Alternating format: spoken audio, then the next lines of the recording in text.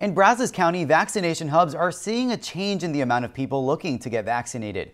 KRHD News reporter Hannah King shares the shift and supply and the hours coming to its sites.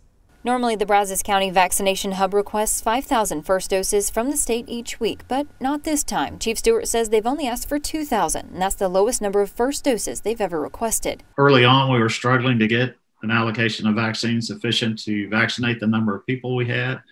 And then we established pretty much a steady state of 5,000 new doses for every week. Chief Stewart says over the last couple of weeks, it's been difficult to bring that number in to vaccinate. And as of Saturday, of the 2,000 doses for this upcoming week, only a couple hundred have been claimed. We're only going to administer first doses on Tuesday. The hub will not be open for business on Monday.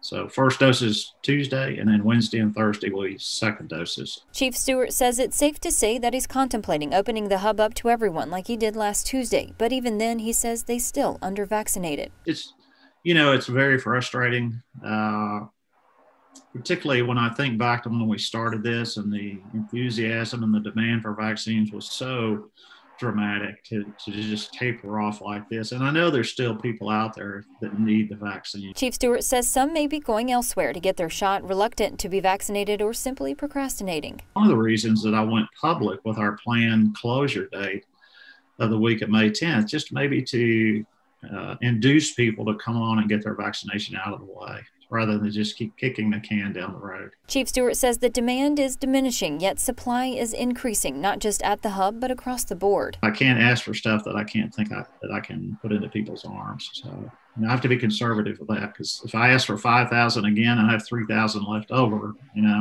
that's not good.